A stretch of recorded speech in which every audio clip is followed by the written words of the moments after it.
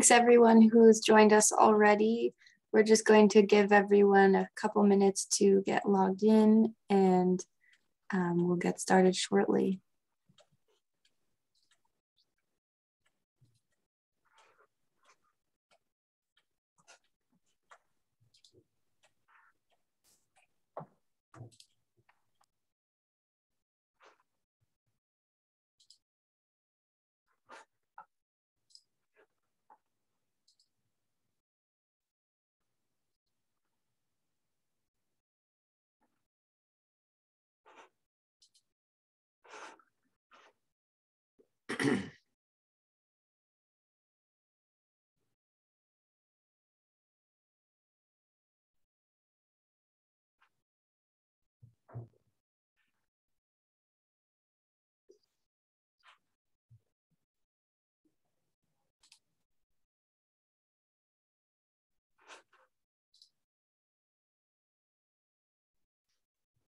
Bancroft Poor, how are you?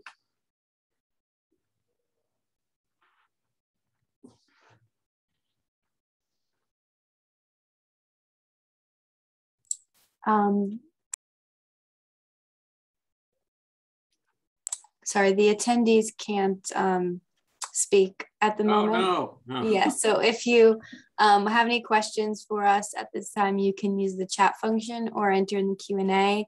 And then after the presentation's underway, we can promote everyone to panelists to allow for more of a free-flowing question.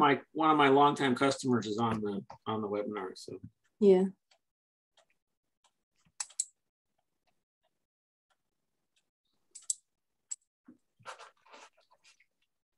So I guess I kind of had expected this to be sort of a back and forth. I didn't appreciate that this was just a one-way presentation. So the stuff I have on climate change was more a conversational thing. I can promote everyone to panelists, and then they would be able to unmute themselves. But I certainly am prepared with lots of slides about the solar side of things.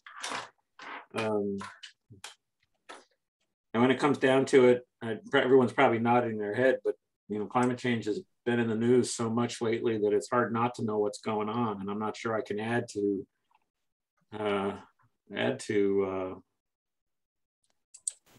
what we all know, what we've all been seeing in the press. And that's right. But oddly enough, or maybe not oddly enough, it is affecting my business, but not necessarily in the way you would expect. That's right. Mark, I have a couple of slides for global warming and climate. Yeah, I have some slides, but they were really, I set them up, Bijan, from the when we presented last time together, where we were in a crowd and I just assumed it was a back and forth kind of dialogue. Right. Didn't appreciate that this would be more one way. So. Yeah, that's the new reality now, Zoom meetings. Well, my office, since the pandemic, we've started having all our meetings. I mean, we're rarely in the office now, but we all meet remotely. Our sales force meets every Monday morning, and there's like 8 or 9 of us in the call, and actually we can all talk. And we can see each other's faces. And I mean, it's not like being there, but it's not bad. Would you both like me to promote everyone so you can see them if they choose to share themselves? That we don't have too big of an audience tonight, so I think it would be fine. Yeah. Sure. One moment, and then we can get started.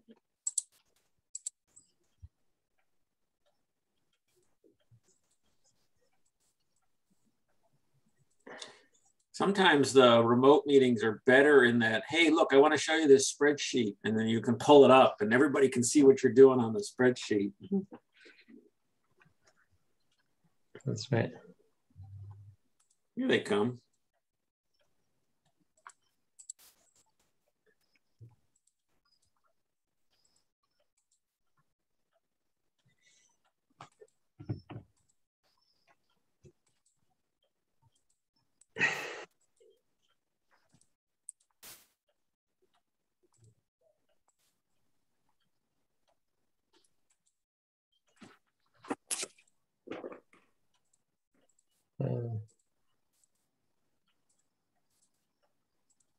I did read an article that said that with your video off in Zoom, it dramatically reduces your carbon footprint. I also read that article. You saw that too, huh? Yeah. So I'm not making it up. You heard that. Yes. Save the planet and turn your camera off. Save the planet by turning your camera off? Yeah, I wish that's all it took. Yeah. I have to add that list. Given almost everyone the option to accept, yes, so you can accept being a panelist if you want to be able to unmute yourself or share your camera to feel like we're more in person together. Thank you, Stella. We just ask that if you do promote yourself, accept the promotion to panelists, that you remain on mute unless you have a question, just so that we don't interrupt the speakers while they're presenting. And then you can also use the raise hand function if you have a question and you don't want to be a panelist, and I can unmute you by that way, or you can use the Q&A function if you don't want to use your camera or microphone this evening. And so those are just some ground rules for this evening. A reminder, this is being recorded, so if you want to view it at a later date, you will be able to. You can also share it with neighbors that were not able to attend tonight. And there is a live transcript, so you should be able to read what we are speaking about as we go as well. And if selected, yeah, so if I've promoted you to panelist, whatever notification you get, you can accept that. And then I can demote you if you would like to be demoted. Thanks, that worked. Yep, okay.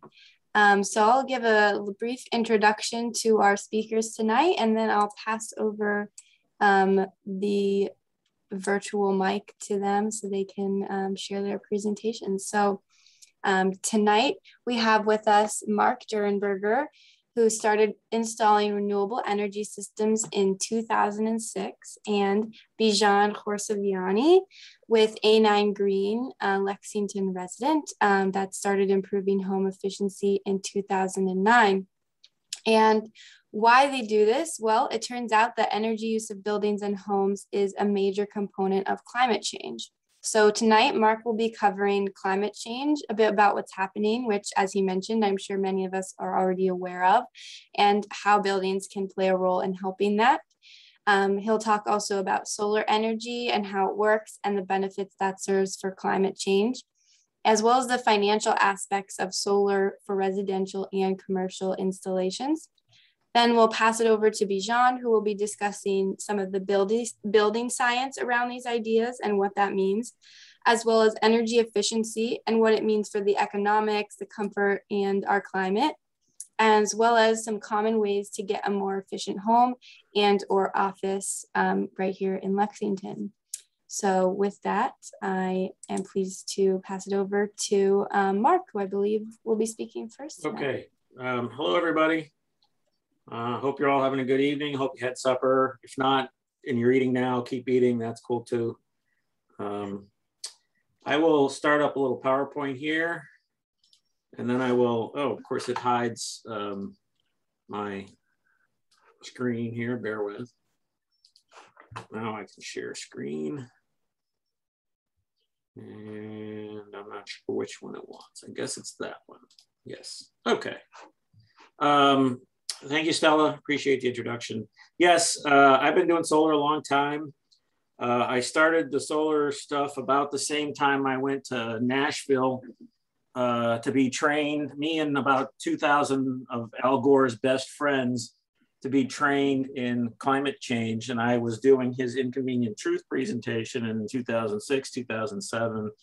And I presented to a couple of thousand people, you know, including a bunch of kids at school. The best story that I have to tell about that was I went to the middle school here in Hudson. I presented the Inconvenient Truth. I had to cut it back a little bit because it was a little bit long. And, you know, great questions. The kids were really attentive. And then a couple of years later, I was at the high school, and one of my kids was there, and it was about a trip to Germany. And one of the kids comes up to me and says, "Mr. Dernberger, did you do that presentation on climate change at the middle school?" And I said, "Yeah." And he goes, "Oh, that was awesome." And then the dad looks at me and goes, "He's driving us crazy about this." So I guess I had a positive impact on the son, maybe not so good on dad, but anyways. As I said when we were starting, I don't know that there's much I can add to what we know about climate change. Perhaps the thing that I mean, one of the things that was in Mr. Gore's presentation way back when was a thing about the Gulf Stream. And scientists at the time were theorizing that with all the fresh water dumping into the North Atlantic from Greenland melting, that it could affect the Gulf Stream. That was in 2006. And now we've got data this year suggesting that the Gulf Stream is slowing down. And I can't imagine the kind of things that will mean, you know, how it will change Europe, how it will change the Northeast. It's serious stuff.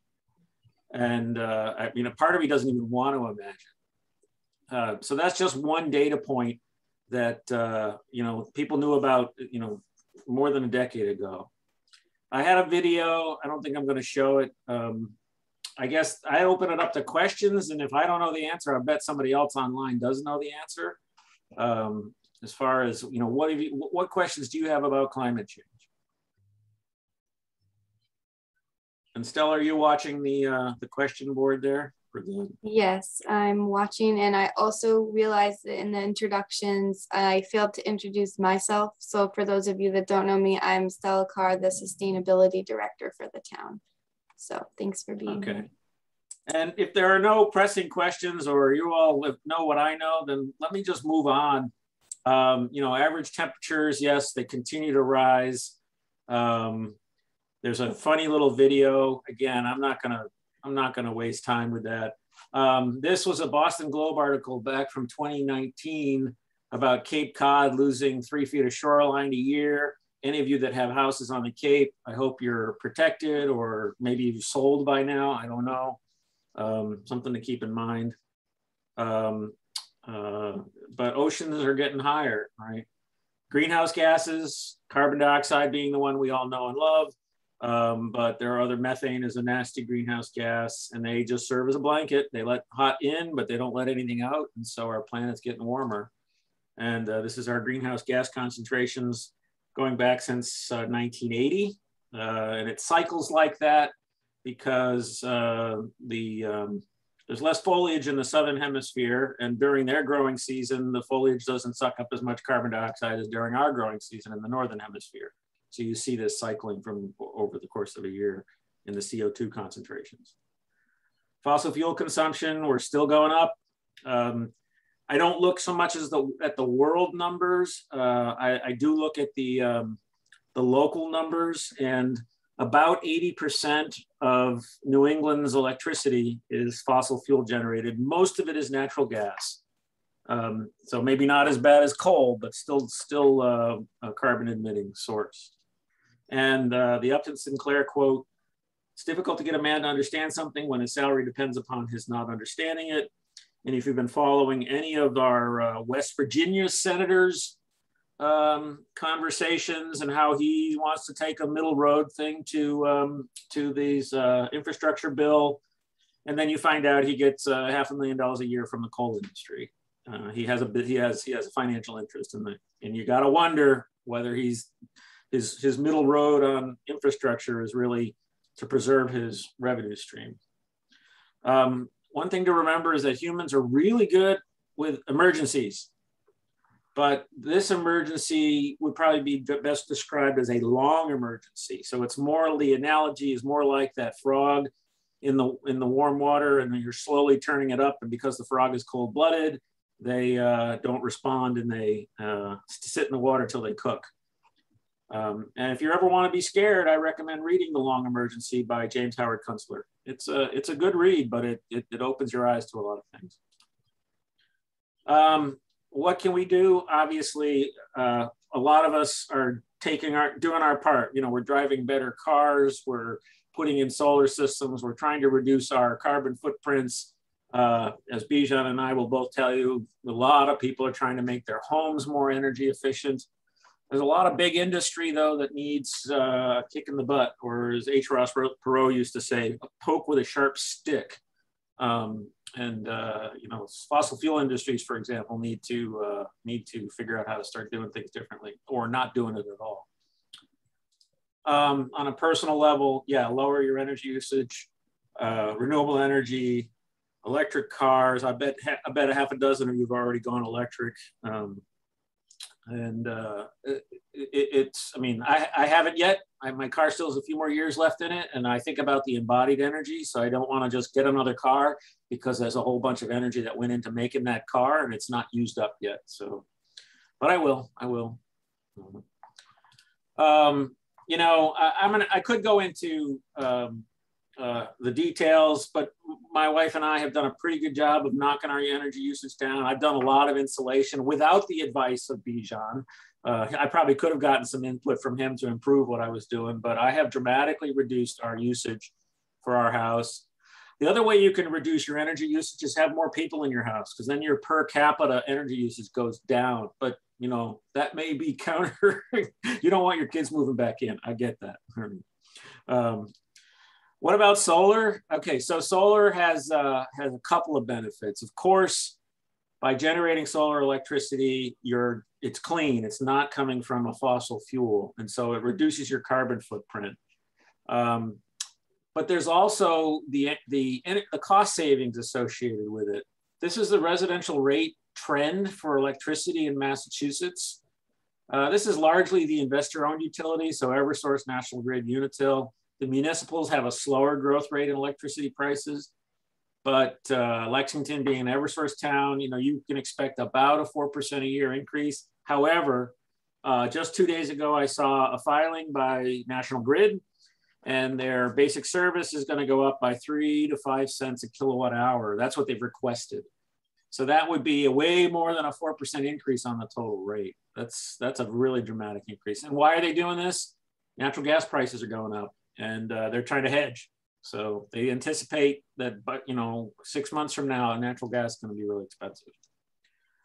When I'm asked why people go solar, when I started this business 15 years ago, it was the vast majority of people were doing solar for environmental reasons, and they were financially quite comfortable, right? No one who was, you know, even a moderate income person wouldn't do solar. And I'll show you the numbers in a minute as to why. Nowadays, people go solar for both reasons, financial and environmental. And when push comes to shove, more will say they're doing it for the financial reasons than for the environmental reasons. And then there's always those people that like, I'm gonna stick it to National Grid or Eversource or whoever, right? Sticking it to the man, as they say, right? Now, why has that changed from being the wealthy environmentalist to the everyday guy? This is the amazing part of what's happened in solar. I started my business in 2006, but I did solar hot water, and the first system I did there were solar hot water systems. And I did my first PV system, photovoltaics, in 2007. That was 12 panels. They were 200 watt Sanyos at the time, who's no longer around. They got bought by Panasonic. So 2,400 watts with a central inverter made here in Massachusetts at the time. And that was $24,000. It was $10 a watt.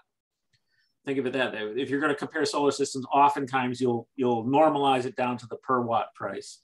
Today, 2,400 watt panels. Now the output is double, but the physical size is not double. So, but it is bigger. The new panels are bigger, but they're not twice as big. So I get 8,000 watts. I've got a per panel inverter, which tends to be a little bit more expensive than your single inverter. And it's $29,000 or about $360 a watt, maybe $320 a watt, depending on the roof. A steep roof can cost a little more than a shallow roof because they're harder to install. But over the 14 years, that's a 64% reduction in cost. Amazing, right? But for the first time in 14 years of doing photovoltaics, we are seeing an across the board price increase. Panels, inverters, racking, wiring, and labor. Everything went up this year. It's the first time it's ever happened. Part of that is supply issues. Part of that is COVID issues. Part of that is, I don't know, but we've consistently, everything has gone up in price. It's really hard actually, because we were always used to an industry where our prices were dropping. So I could bid something and win the bid, and the price would go down between the time I sold it and the time I'd install it. And we'd make a little extra, but not anymore. How does it work? It's really simple. You put solar panels up on the roof or on a ground mount, typically on the roof. And then as of late, we are doing 1 inverter per panel. The inverter is the device that converts the DC over to the AC. There are different configurations. We've done them all. We've currently settled on the microinverter solution. The power from the inverter system goes through a meter of some sort. It may not look like this, but it'll be a meter of some sort to measure production. You'll be able to connect online and see how these inverters are performing and how each panel is doing.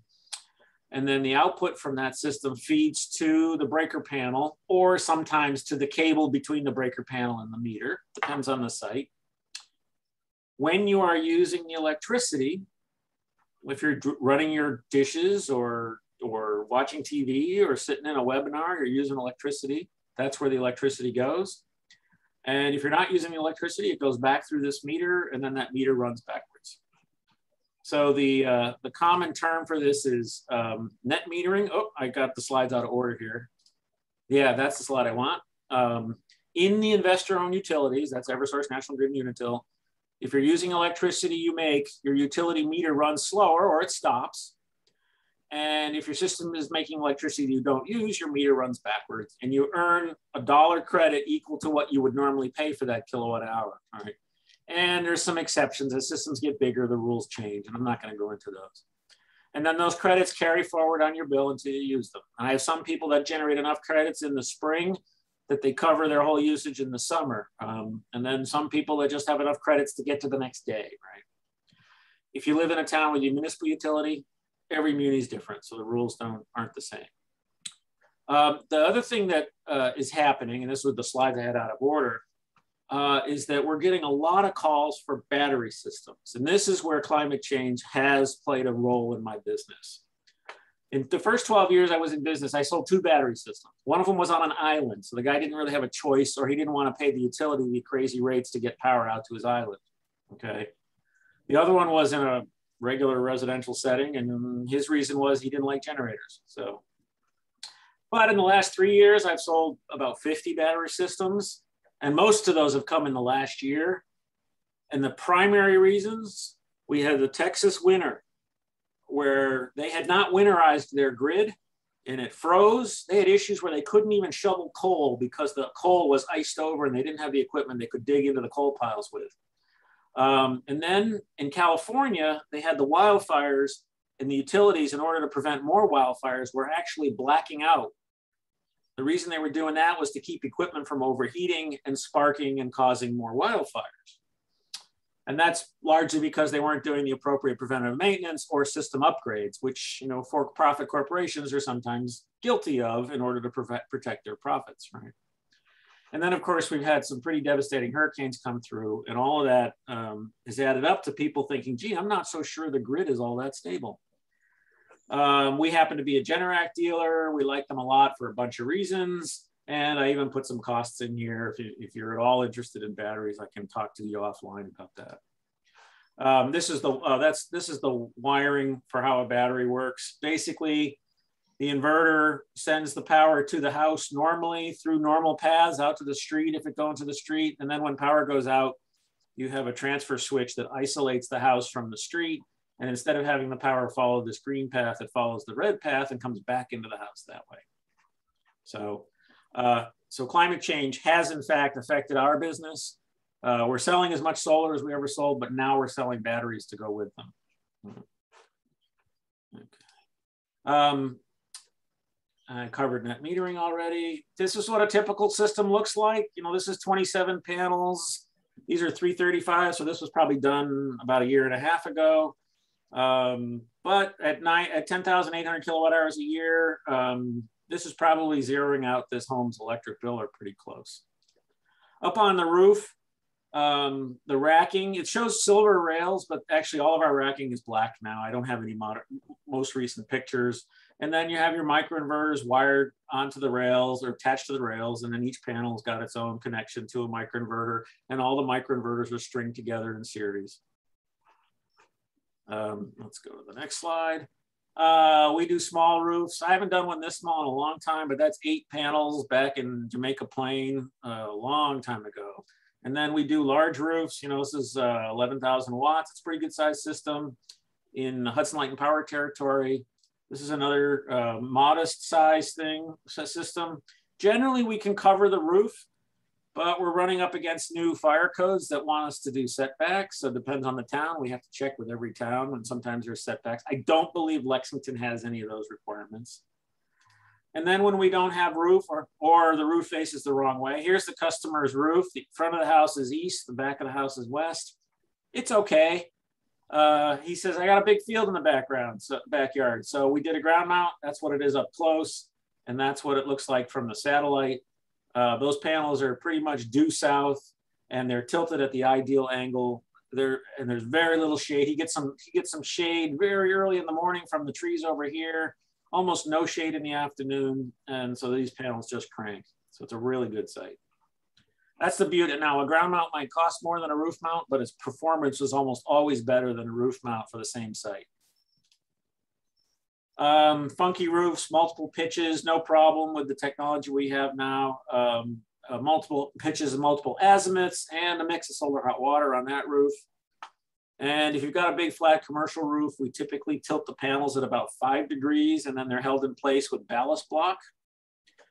We try not to make very many holes in the roof. And then the 5 degrees is a trade-off. If I were to tilt it to the ideal angle, which is about 40 degrees, then I would create huge sails on the roof. And I would need more ballast block than that roof can handle. So we compromise, put the panels at 5 degrees. There's also baffles on the back to keep the wind from lifting them, but it allows us to get away with much less ballast to keep these things from blowing off the roof. Okay, let's see. And then this particular system, I had a wall of inverters. In this job, we actually use string inverters instead of microinverters, which efficiency-wise and cost-wise makes a lot of sense when you're doing bigger systems. When I do a site assessment, I look at the roof, angle, azimuth, area, age, the structure underneath, and how much shade it's getting. When I'm on a ground mount, it's what am I dealing with for soil? Is it ledge or is it just dirt? And then how long a trench and shade, right? And then I also look at electric service, 100, 200 amps. What do you have for open breaker slots, that sort of thing. A lot of this stuff we can do remotely now. I use a tool called Aurora that allows me to assess a roof, draw a design. I can even assess roof pitch because they do what's something called LiDAR, laser-based radar. And so most sites now are captured in high-res images that we can just draw the roofs on and do the design. The hard part is new homes because they don't show up in the satellite data yet. As far as the finances go, we have a federal tax credit of 26%. So it's 26% of what you spend reduces your taxes. And that's everything. That's installation and equipment and all that. There's also a $1,000 Massachusetts tax credit. If you're a commercial entity, you can accelerate the depreciation to about 5 years. And of course, you can only take the tax benefits if you pay taxes. So nonprofit organizations either have to pay the whole thing, or they can do something called a power purchase agreement where they don't actually own the system, but they buy the solar power, the solar energy at a discount compared to what they would pay their utility. Some nonprofits have the funds to pay for systems, others don't. And so the power purchase agreement works great for those folks. The Solar Massachusetts Renewable Target, it's the SMART program. Frankly, I would describe this title as Orwellian. Some of you are laughing, you get it. Yeah, it's a really hard program to administer. It's not been well done from our experience, and it's almost gone, which is kind of the sad part about it. But when you make a kilowatt hour of electricity, you get electricity, and you get credit that you made a solar kilowatt hour. And the electricity, of course, saves you money. That credit is basically paid to you in the form of a SMART incentive. And once those payments start, it's a 10-year program. Unfortunately, the SMART program is gone. They've used up all the allocation in Unitil and National Grid. Eversource still has some allocation, and they're paying at about 6 to 6.5 cents per kilowatt hour, in addition to anything you save on your electric bill. It's paid for by the utility. They issue a 1099, so the income is taxable. From a financial standpoint, I just did a fairly standard 20 panel system at Lexington Electric rates on a decent roof, not a great roof, not a bad roof. And we're seeing, when you factor in the tax credits, the smart income here, the tax credit here, this is about a $29,000 system. It'll pay for itself in about 7 years, which is still pretty good, the average homeowner lives in their home for 13 years, so it'll pay for itself twice. Well, maybe not twice, because the tax credit is only once. What affects costs? The number one variable is system size. How many panels, right?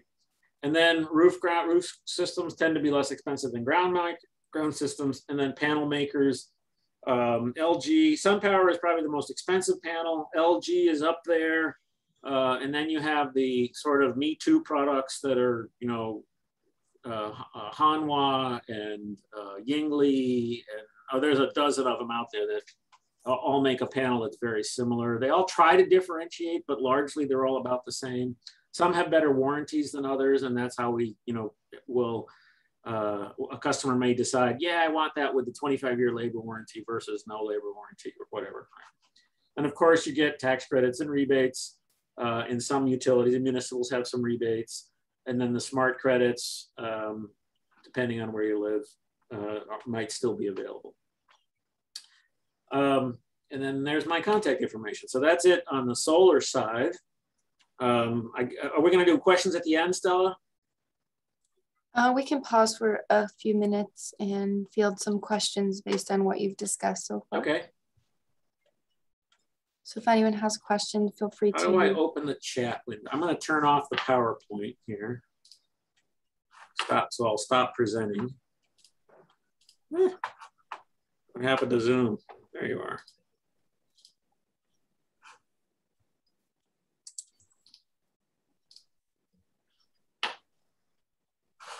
There we go. Okay.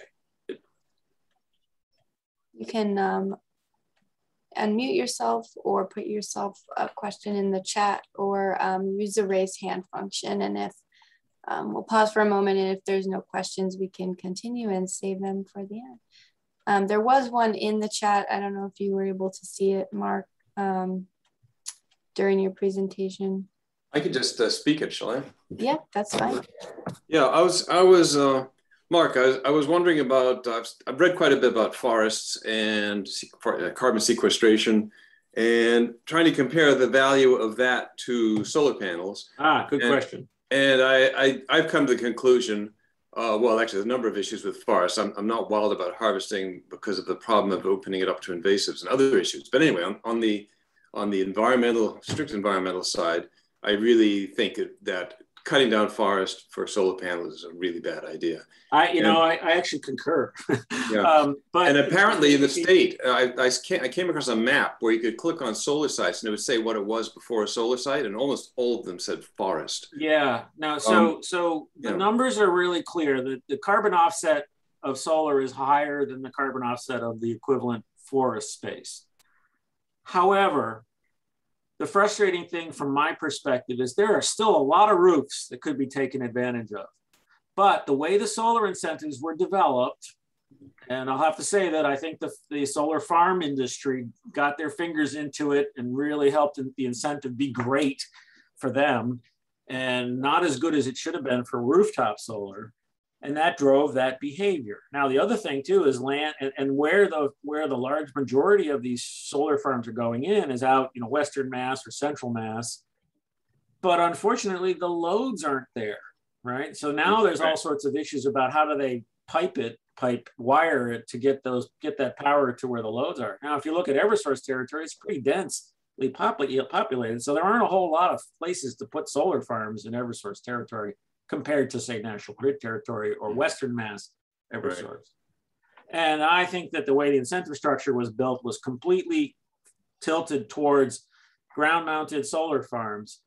The evidence I have to this is when they opened up the incentive, the smart incentive in National Grid, there were 8 blocks of incentives, and we're in block 6 or 7 in the residential. We're in block 8 now in National Grid. We're still in block 5 in Eversource. All 8 blocks in National Grid were used up in 2 weeks.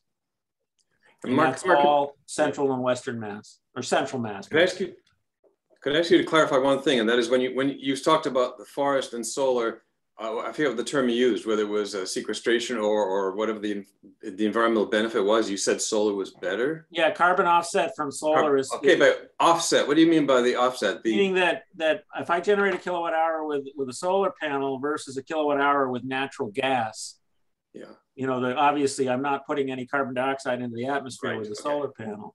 So I'm reducing the carbon footprint by offsetting natural gas generation with my solar, and that's actually more beneficial than what the rate at which the trees absorb carbon dioxide. Right. And does I that have an article on that. If you go to my website, there's an article called Tree Math.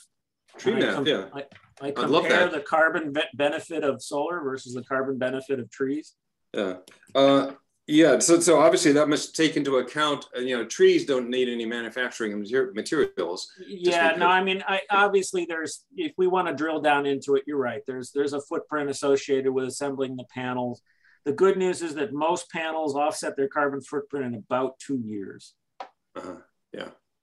Okay, thank you.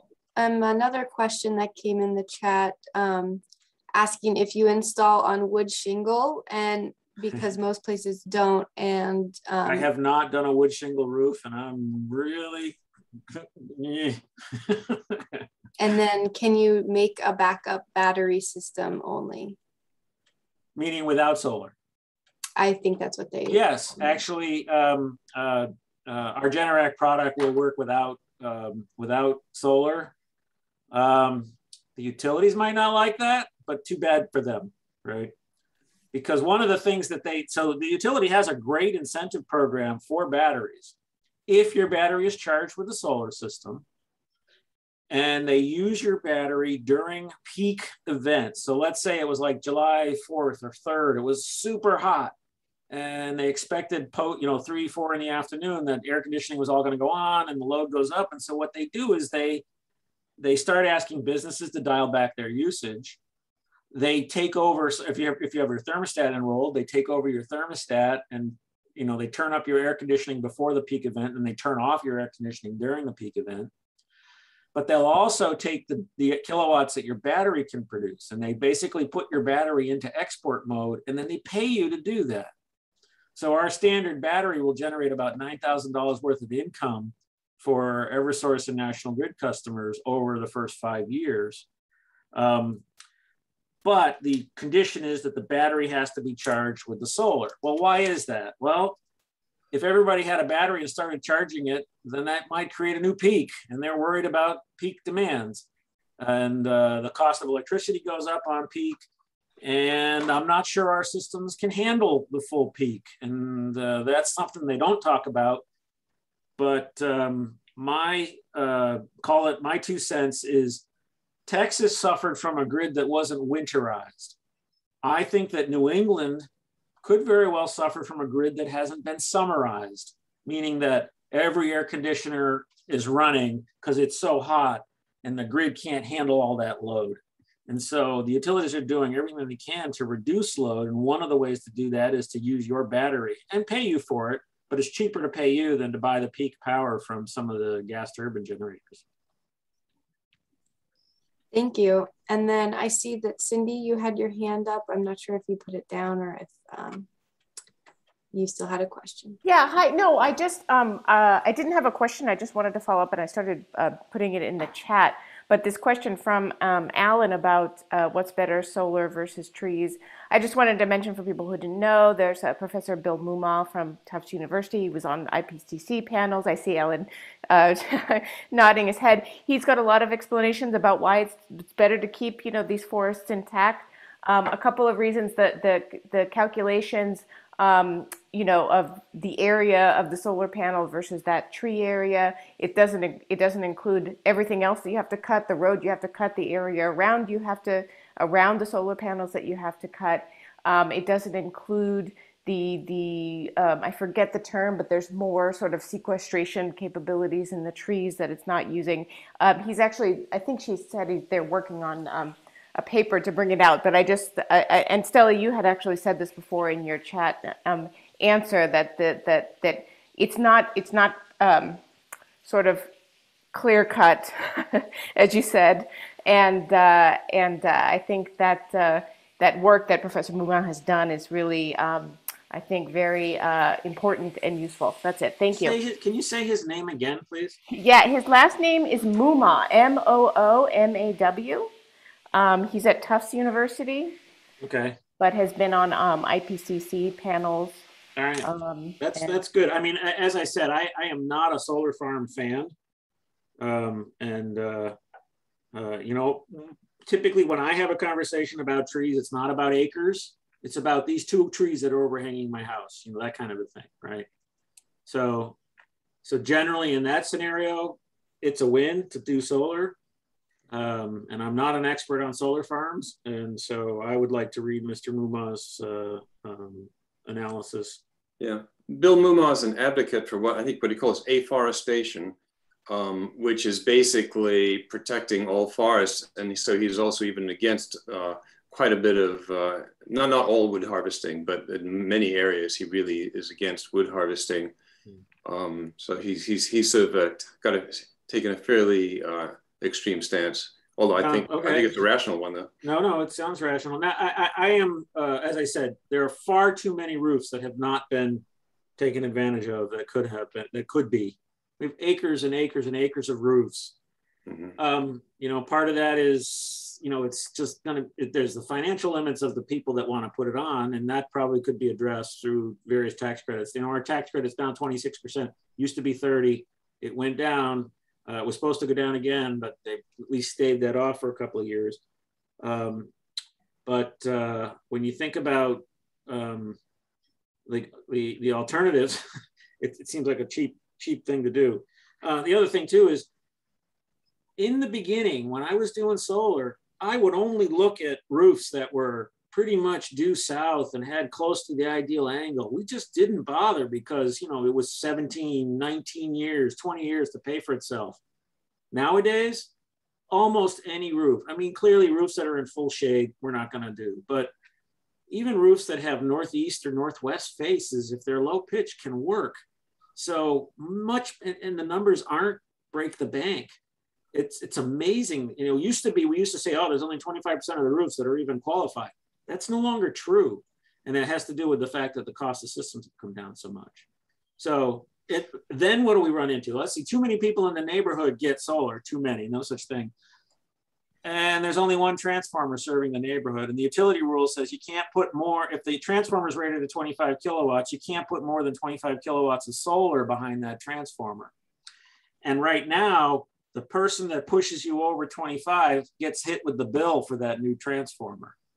Oh, it's $8,000. So your solar system was 29, but here's another 8 to upgrade the transformer that we all use, right?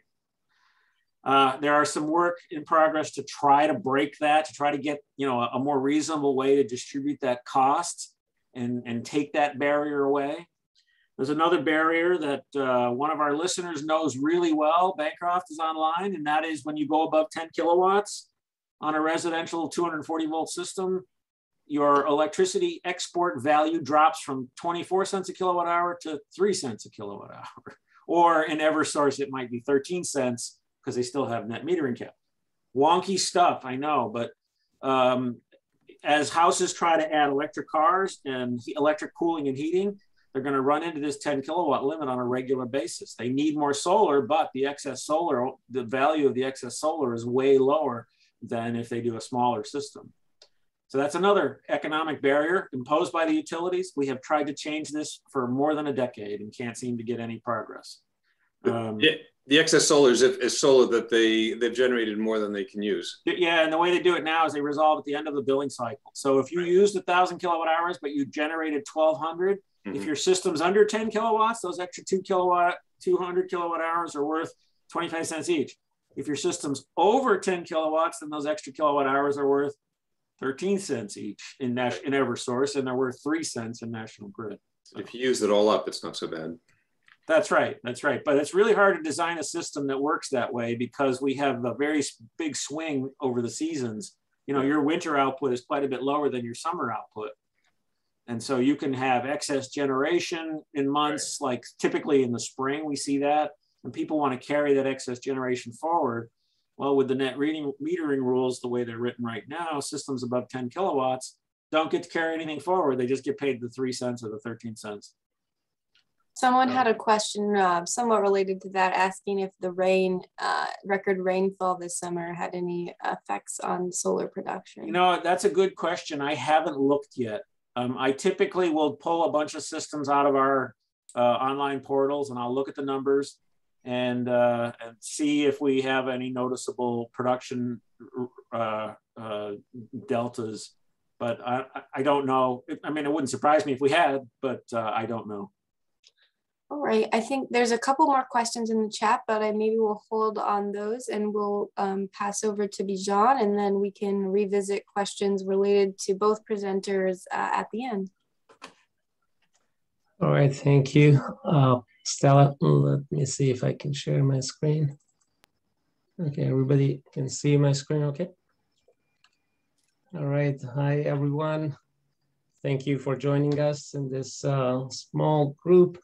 I'm going, well, I had an agenda for myself, but we're going to go through this much faster because it looks like many people here are very knowledgeable already about the stuff that I'm going to talk about. So I'm just going to touch them. I tell you, I start with giving you a little bit of background about ourselves and what we do here, and then a couple of slides about climate change and a little bit about the building science and what home energy rating or HERS rating is about, if some of you may not know of it, and what a couple of things that we can do in our own small way to help ourselves and environment.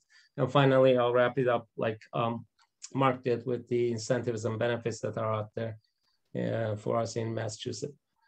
So we started this in 2009. We do projects in more than 95 towns and cities in Massachusetts, single family, multifamily, low rise, high rise.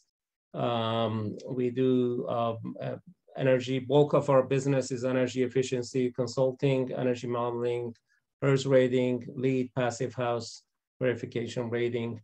And also we recently started another division of our business, which we do aero barriers sealing, or we call it ABS. If you may have heard about this new technology, I can talk about it a little bit.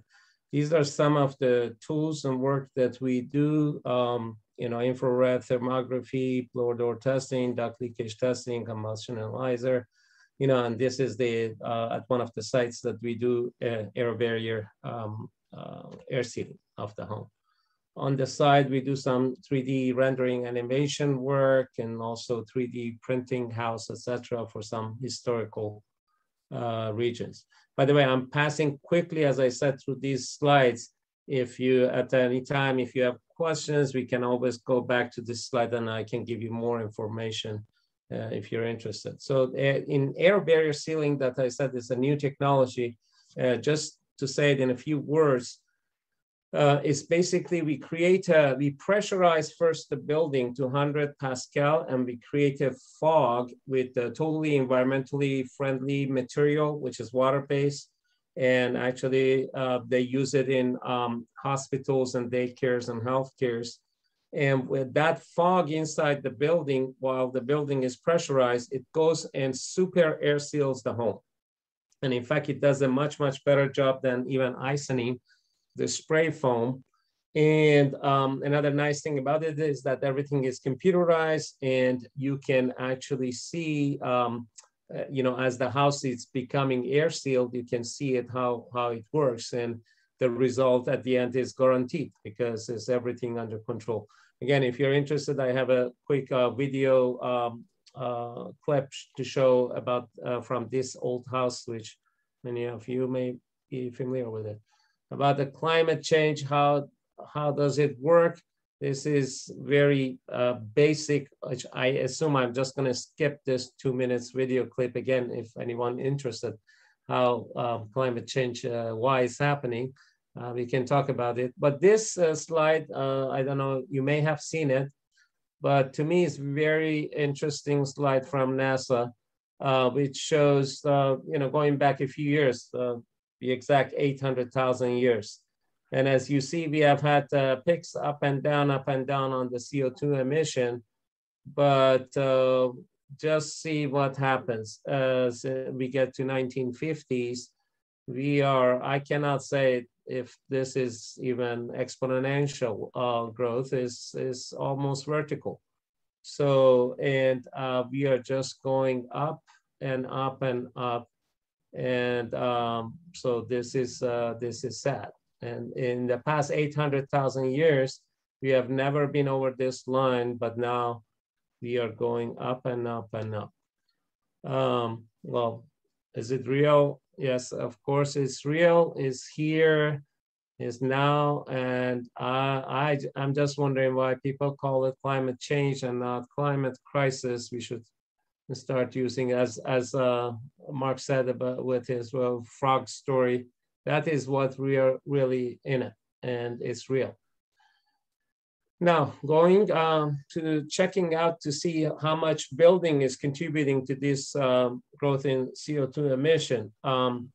As you see here, in residential and commercial building, we contribute about 40% total on this problem. And then on the global sector of CO2 emission, this was the energy consumption in US, 40% commercial residential, and then CO2 emission global, again, about 40% of total CO2 emission is caused by buildings.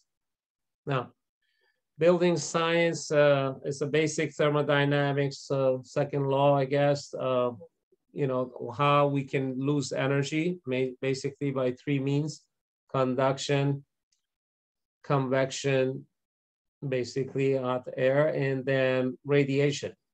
And conduction and convection is the most of a winter issue, and radiation, of course, is a summer issue. When we talk about our home, conduction, it depends on how much insulation, how good of the windows, etc. we have. And convection is how much air leak we have in our building or our house. And radiation, as I said, is a more matter of the summer. So also, again, depends on how well our windows are, the solar heat gain coefficients number on our windows, and how much we use blinds, how well, we have the overhangs, etc. How well we have designed our home to minimize the glazing on one side versus the other, etc. So air, whole house infiltration, where basically in winter time, this is the example of winter, cold air comes in through the cracks and holes in the basement, warms up with our heating system, and then goes up through the cracks and holes from the attic. Majority of it goes out from the attic, some from the windows and other places. Now, HERS rating, again, I have a 2 minutes video. Maybe I should show this. I don't know if everyone knows about what HERS rating is about, but I think maybe I'll just show this quickly. It's a couple of minutes of video. Hi, I'm John Bell. I'm here to tell you how to get everything you want in a home. What's on your list of must-haves? Granite countertops? Fine cabinetry? High-end appliances? What about the efficiency of your home? Is that something you're looking for? I'm going to explain why it should be and how your home's efficiency is the key to getting all those must-haves on your list. What makes a home more efficient? Things like renewable energy systems, better mechanical equipment, and a more airtight house.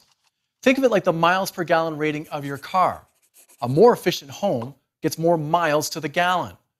But how can you measure efficiency? Introducing the HERS Index, the most comprehensive home energy rating system in North America that has already been used to rate over 1.5 million new homes. Here's how it works. The HERS rating system uses a simple, easy to understand index based on a 100-point scale where the lower the score, the higher the performance. Think golf, not football. HERS not only counts for everything inside the house, but also counts for everything outside, including what goes up on your roof.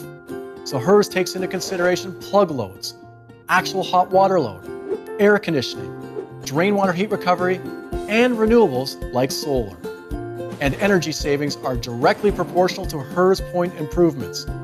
A 15% improved HERS score equals a 15% energy savings. So the lower your HERS score, the greater the miles per gallon you'll get from your home. And that translates directly into lower energy bills and monthly savings. Remember those granite countertops you've always wanted? Let a HERS rated home help you pay for them. And keep in mind the efficiency rating using the HERS Index ensures predictable performance of both existing and newly built rated homes. And predictable performance is something you just can't guarantee without a rating. HERS is third-party validated, so you've got nothing to worry about. ResNet home energy raters are highly trained, certified, and adhere to the Mortgage Industry National Home Energy Rating Standards. And as an added bonus, certified energy rated homes have higher resale value, resulting in even more cash in your pocket when it's time to sell. Buying a HERS rated home just makes sense. And remember, the lower the score, the better. The HERS score, where less means more. All right, so, okay. So, yeah, so basically how we do it is a 4-phase process. The first phase is the plan review. We get a set of plans. We create a 3D model. I'll go through it, and then we do the energy modeling. And then second phase, we sit down with the homeowners and the builder involved and the architect, and we will discuss anything. So basically anything that goes into a home from, if you can imagine, from the stud size to the type of installation, type of the windows, solar heat going coefficient, U factors of the windows, and the HVAC system, you know, heating, cooling, domestic hot water, thermostat, appliances, lighting, ventilation, orientation of the building, shading on the building, anything that you can think of that goes into the building is going to be into our model. And then as mentioned, at the end, it will come back with the with what is called the HERS Index. So in our meeting, in our session with our clients, we usually cover all these aspects, and we give pros and cons of, we give a few options in each area, and we give pros and cons of each option. And we let them decide which path they want to take. So, and then we have midpoint inspection after the house is insulated, and then prior to sheetrocking, and then at the end, which is final inspection and testing. So this is a sample of a 3D model that we create, and then we extract the data that we need from this model. We use another software to do the actual energy modeling. And then this is a sample of the midpoint inspection after installation is done before sheetrock.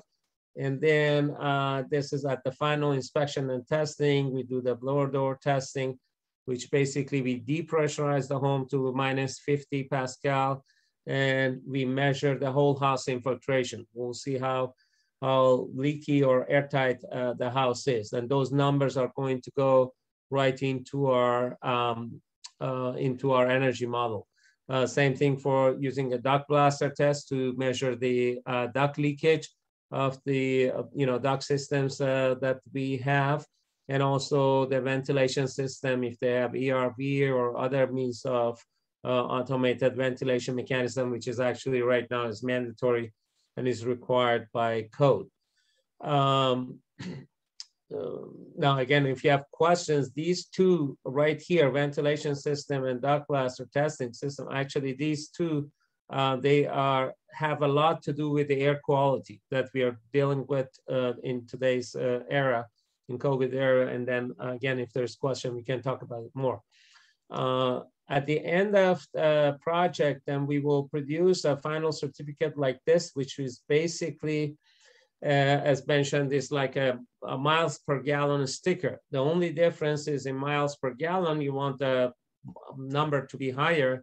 In HERS index, which is right here for this house, for example, is 54, you want it to be lower. In Massachusetts, the code says that any new construction is built today, it should first at the building permit level, it should show that this house can get 55 or below. And at the end, it should show that this house, in fact, was able to perform to 55 or below after all the inspection, testing, etc. are done. And then one thing is interesting. So it has all the configuration, numbers about the home, etc.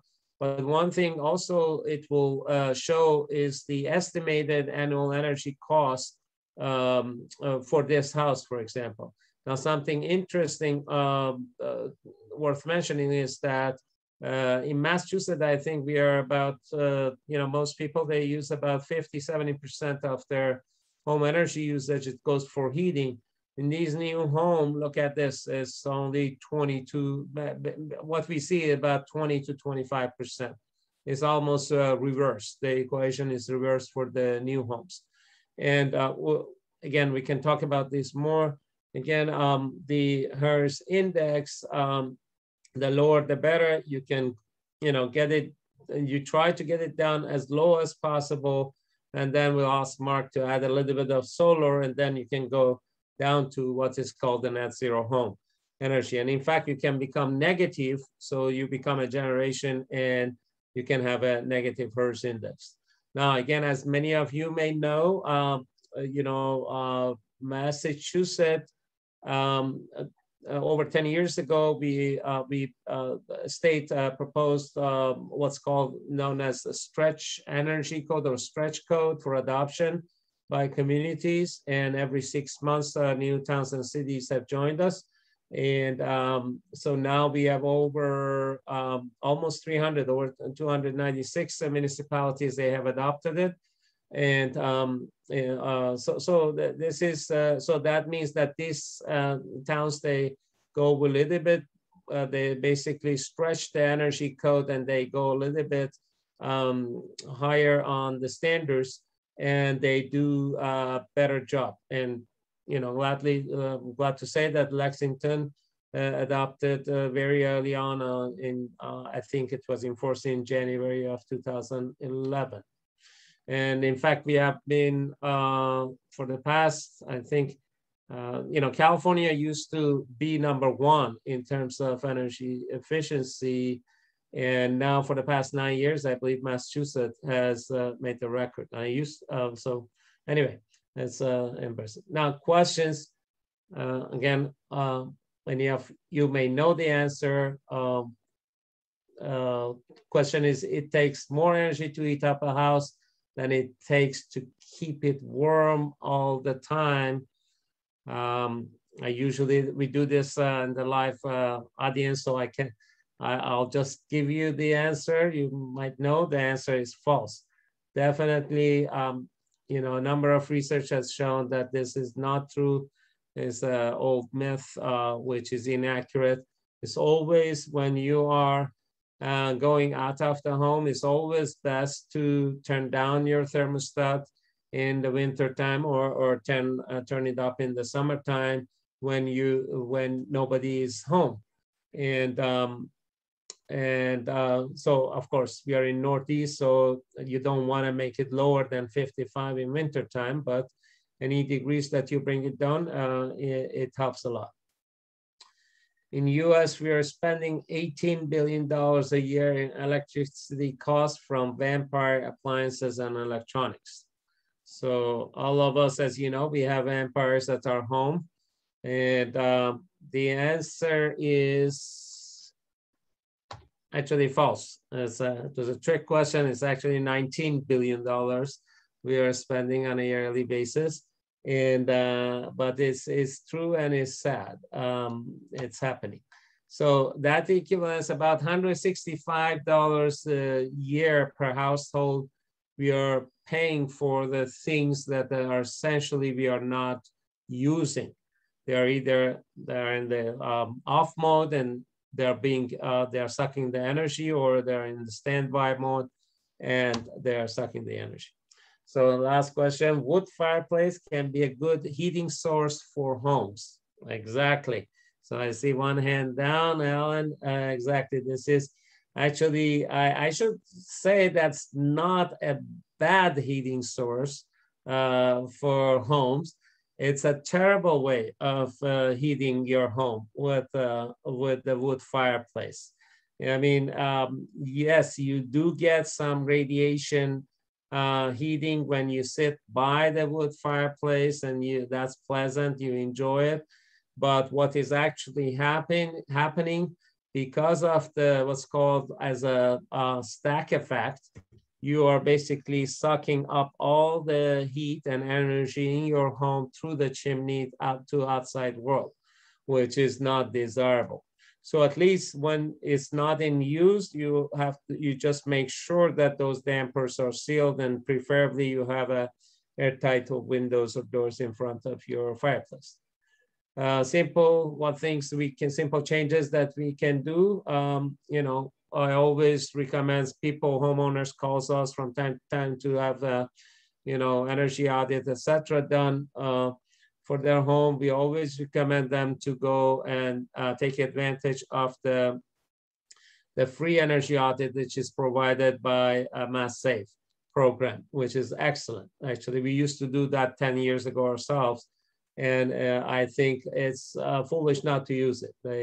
I have a slide about that as well, but Wi-Fi thermostat, I found it very useful, it can actually help save energy because of, it comes on your iPhone, and then it makes it simple. And even if you have forgotten, you're overseas on vacation, you can turn the thermostat down.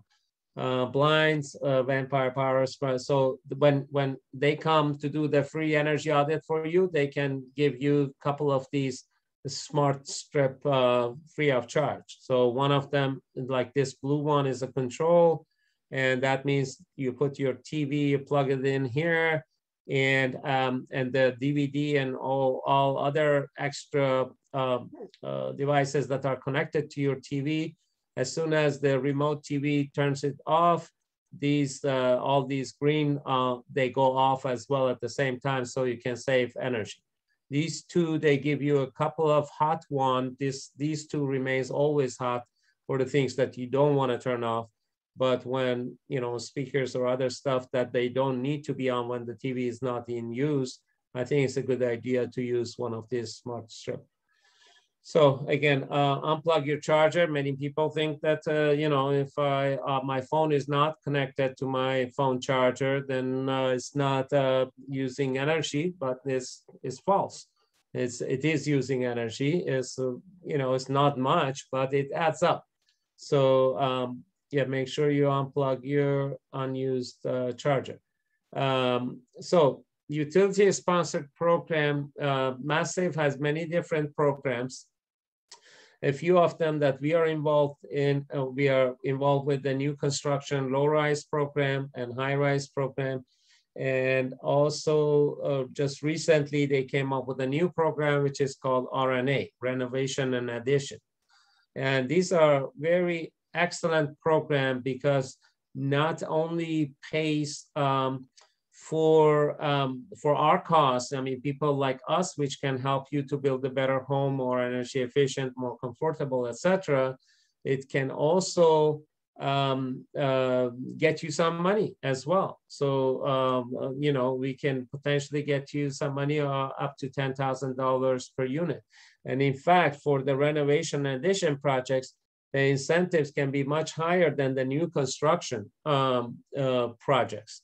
Because in this one, new construction, you're basically competing with other new construction projects, in renovation and addition, you're essentially competing with your own old home.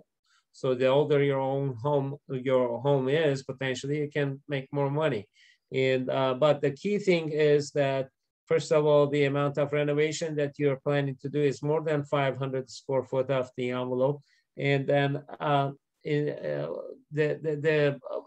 also we need to do an initial inspection before the demo starts. Now, if the demo has started, and if you have good photos, maybe we can still put you through the program.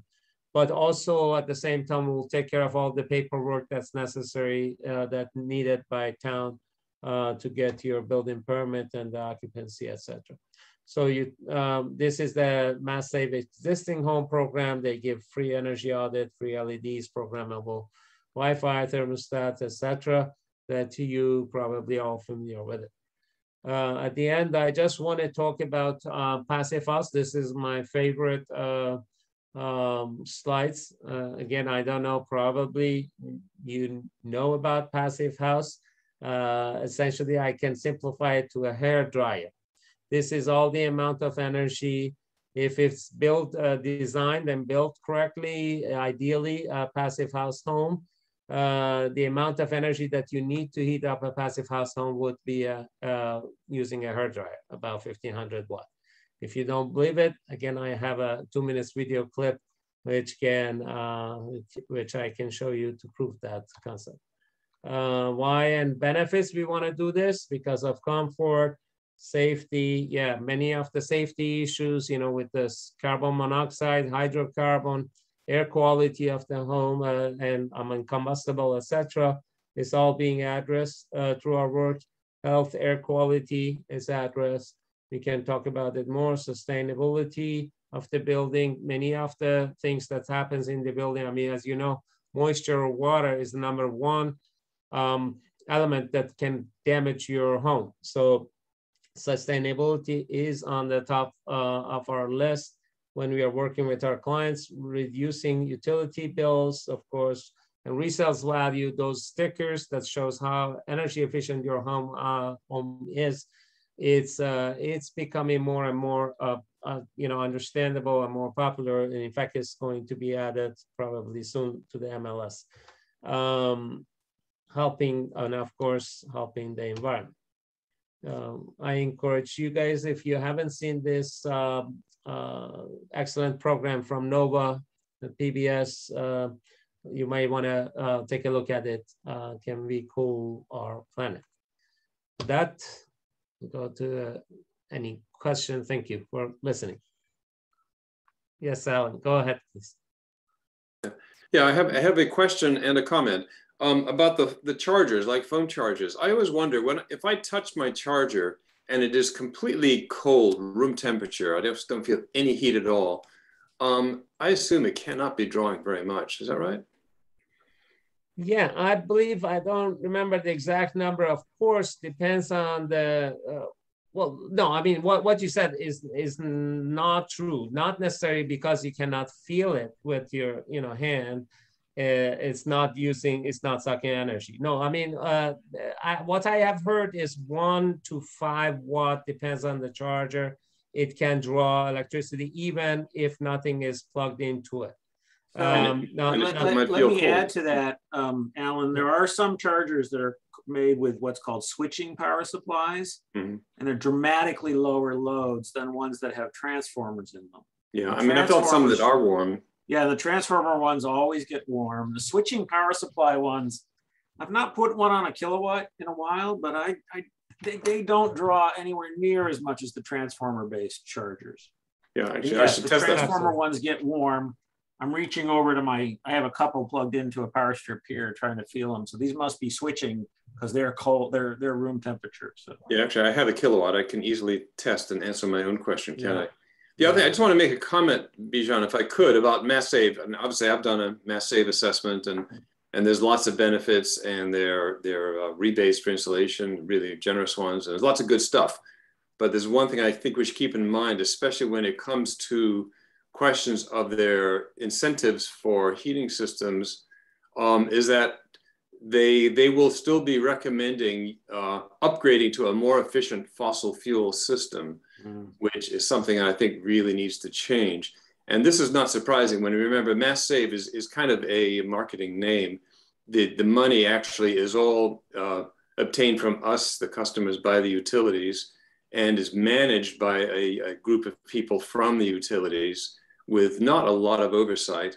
And so naturally, they are not especially interested in you stopping using gas or stopping using electricity. So, but they've been sort of forced to at least try to get people to be more efficient. To Alan's point, there's been a couple of articles in the Boston Globe as of late looking at Mass Save and this goal that Massachusetts has about 1 million homes converted to electricity. And we've done what, 538 or something, Alan? Right, exactly. Absolutely. Need to do 100,000 a year. You're right on the money, Alan. Absolutely. In fact, this, I don't know, it's been probably a year or more than a year that we have been basically, we have a quarterly meeting with utility or through ICF, which is the program coordinator with the utilities. And we have been complaining because of the double standards that they have. So I'm just talking about the new construction and renovation and addition program and not the existing home program, just that on this side, which I'm very familiar with. So as you know, they have started on this side, they have started incentivizing people for going fossil fuel free. So if you're doing new construction or renovation addition, and you're going fossil fuel free, they are going to incentivize you. And for the people who are going to use fossil fuel free, we can actually see that our model now has changed and they're going to actually penalize you for doing that. So that's a positive side. So this is Mass Save? This is Mass Save, the same Mass Save program, but let me talk to you about the double standards that is within the Mass Save, which is not understandable. And we have been complaining about it for years now. But the other side of the story is that, as you may be familiar with, is called the equipment rebate program. Now, this is another part of the Mass Save that pays you for if you install like an on-demand natural gas boiler or furnace, natural gas furnace. In fact, they have bumped up the incentives on those during the past 3 years. I remember they were lower. Right now, you can essentially buy, I just give you an example, you can buy basically a boiler for like $2,200, and I think Mass Save gives you, I don't remember now, $2,400 or $2,600 for it. So you can actually make money for installing a gas boiler. Now, what happens is what we have seen now. Some of our clients, they are finding that is more beneficial for them to drop off this program and go with the equipment rebate program in the middle or at the end of the project that we have been working with them. And so basically this is the cannibalization that I call it, I guess, or double standards. That is, one leg of the Mass Save is trying to promote to go fossil fuel free. The other one is still pushing it very, so. I'm glad to hear about the fossil fuel free part. Is that in their future? They operate with 3-year planning cycles. I wonder if that's in the next 3-year planning cycle, which is being finalized now. No, it's already in It's already out there? Yeah, absolutely. But as I said, until this equipment rebate program still exists, this is hurting this program, this new program that is still is now active on this side. So they're kind of fighting with each other. How do you spell the qubit? You say qubit rebate? Say that again, sorry. How do you spell, what's the name? The qubit rebate? What's the first word? Equipment rebate program. So, for the mechanicals that you buy. Oh, equipment? Equipment, right. Oh, okay. I'm not pronouncing it well, sorry. So, okay. yeah. So, gotcha. So yeah, for the AC units, for the boilers, on-demand water heaters, furnaces, etc., you can once you buy it, you can fill in the application and send it to utility, and you get your rebate back in the mail. Sure. The program that I'm talking about, basically our model basically calculates everything based on the kilowatt hour saving and the BTUR saving that you have done after your project is finished. Right. Whether in the new construction program, they compare you with other, the reference, the baseline, and with the RNA, they compare you with your own home to see how well you have done. And based on that kilowatt hour saving and BTUR savings, then that translates to money. So at the end of each project, when we send the final certificate, we tell these clients, okay, you're getting $5,632.33. And that's the check they're going to receive at the end. I mean, after 2 to 3 months, they will receive a check in the mail. Thank you. Okay. All right. You're welcome. I wanted to answer a question that I think it was Rebecca Tightmore asked. Are you still there, Rebecca?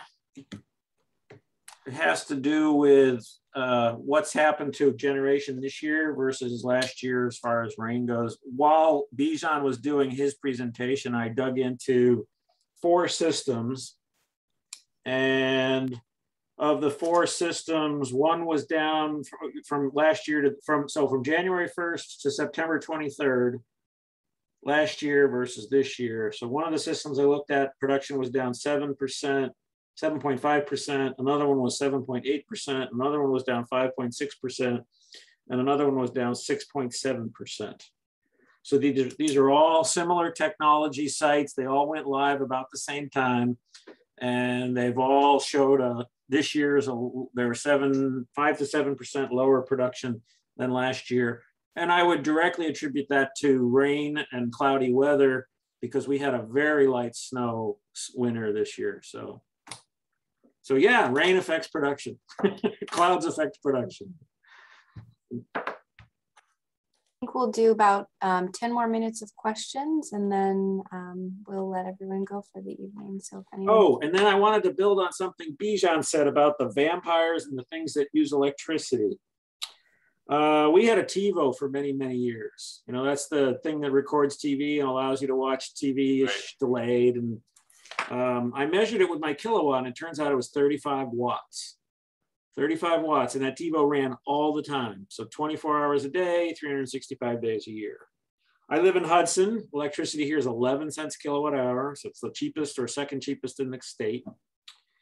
And it cost me $35 a year to run my TiVo. What do you think it costs for you guys in Eversource to run that same TiVo? $76 a year in electricity to be able to watch your TV shows. So they add up, particularly those things that are 30 watts and 40 watts and 50 watts. That's real money when you start adding it up. So that's how we get to the 19 billion number that Bijan provided. I bet that the Verizon set-top box that does that kind of recording thing is using more than yours, because boy, it is toasting up there. Yeah, it wouldn't surprise me. Put your kilowatt on it and watch. Yeah, I have. I just you'll suddenly hate television if you don't already hate it. Right. Yeah. So all of us, I guess, we can do little things here and there. And it can help. Well, yeah, since you say that, there's always this issue about what do we do? I think it's important that we do things individually, like we're talking about here with our homes. But I think there's also, there's all levels. There's local government, there's state government, there's national government, there's international policies, and it needs to be. It seems like everything's got to be on deck. There are arguments for all of these different levels. Mm-hmm. Absolutely.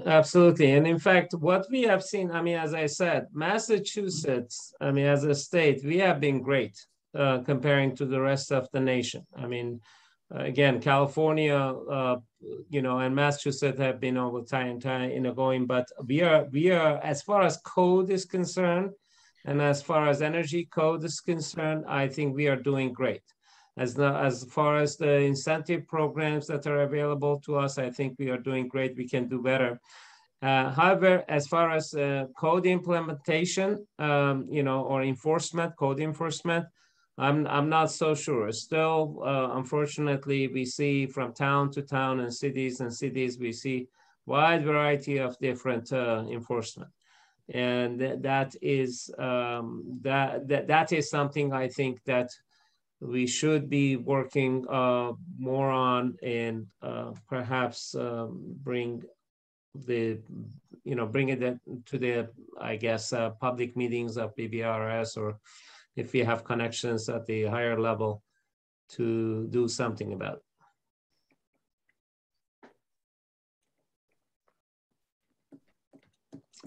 Okay. Other questions? Great. Maybe we're worn out. Mm-hmm. Well, it's been a very informative presentation. There were definitely lots of questions, and I'm sure there might be some more that come up, so people can feel free to reach out to myself or Mark or Bijan if you have any other questions after you have time to let this information marinate and look into what next steps you might be able to take for your own home energy efficiency. Speaking of different levels, Stella is a sustainability manager for Lexington, I believe. And I'm from Winchester, and we just hired somebody who's going to begin in that position. So that's I think that's a really important thing, and for all of these levels. Well, locally, that's an important role, I think. I look forward to being in contact with you some more. Thank you. Neighboring town. Yes, thanks for tuning in. Yeah. Thanks, Stella. Thank you, Have a Stella. good evening, everyone. And as I mentioned, the recording will be available at a date soon, so you can rewatch. Okay, Bye. great. Thank you much. Yeah. Bye-bye. Thanks, everybody. Thanks.